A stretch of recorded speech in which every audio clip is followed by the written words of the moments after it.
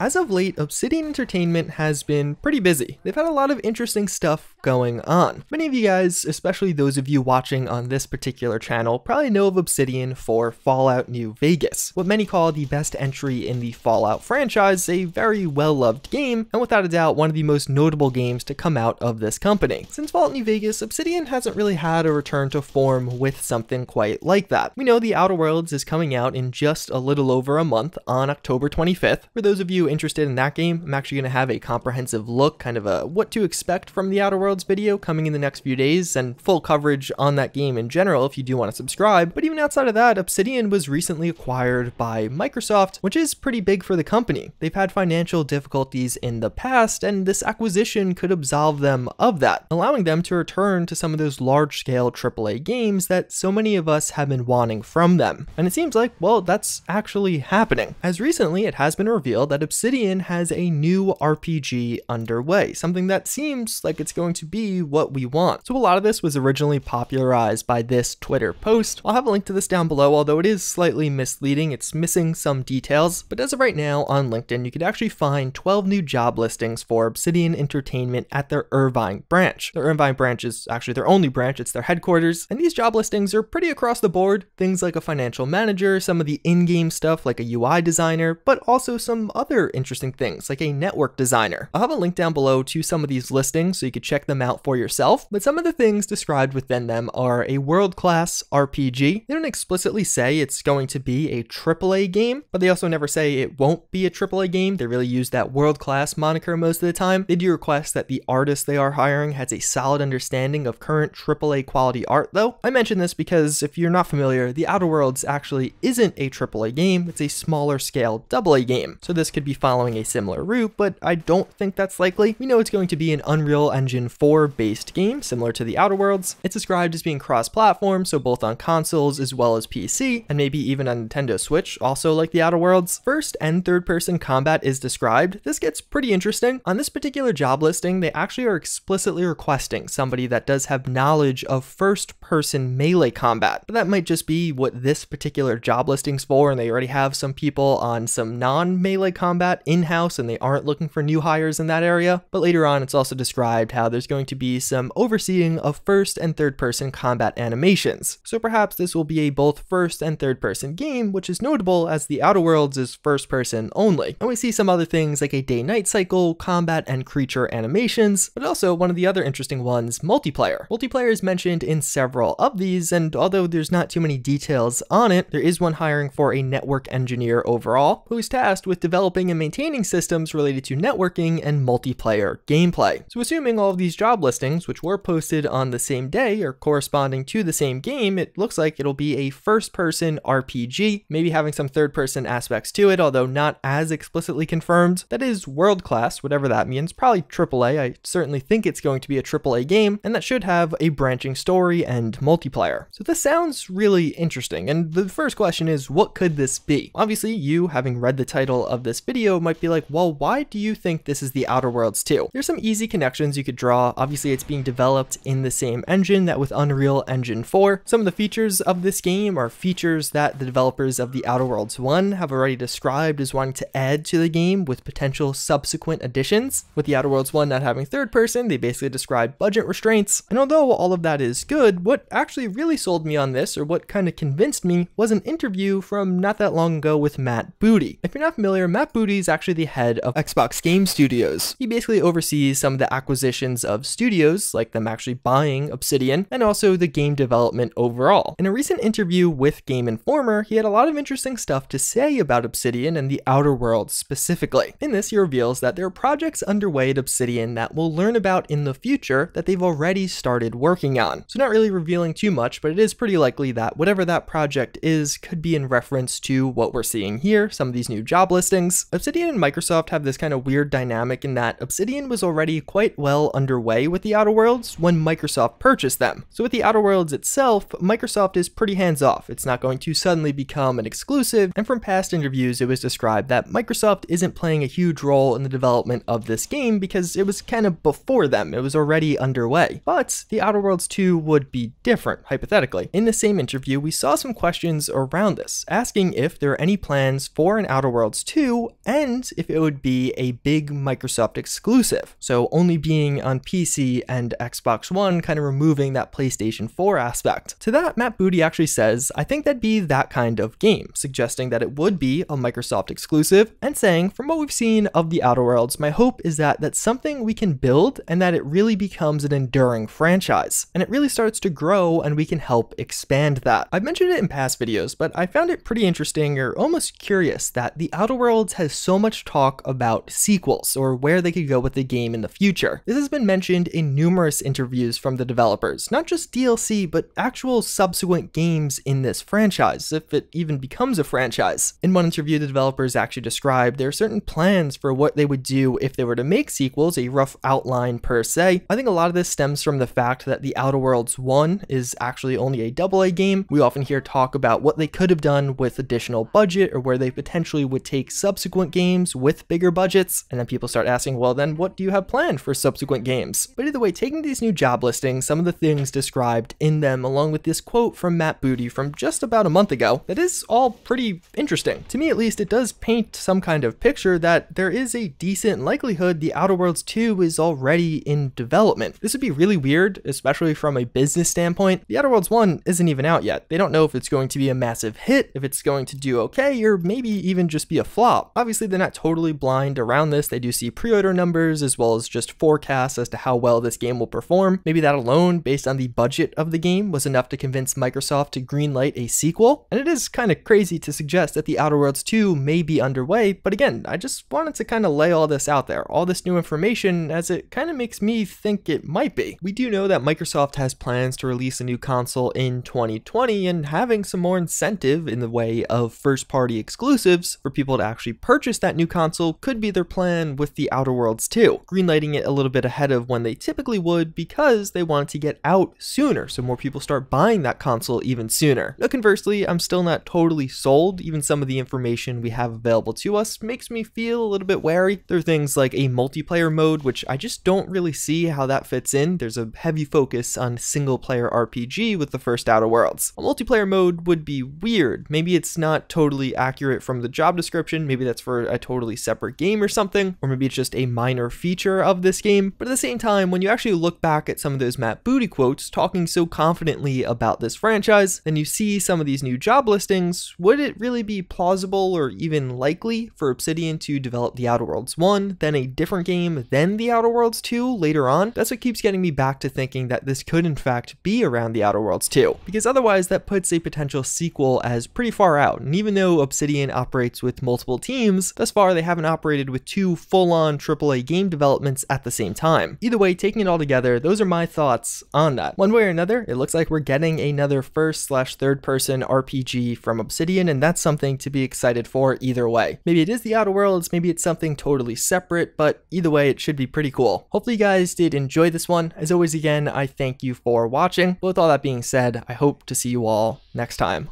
Later.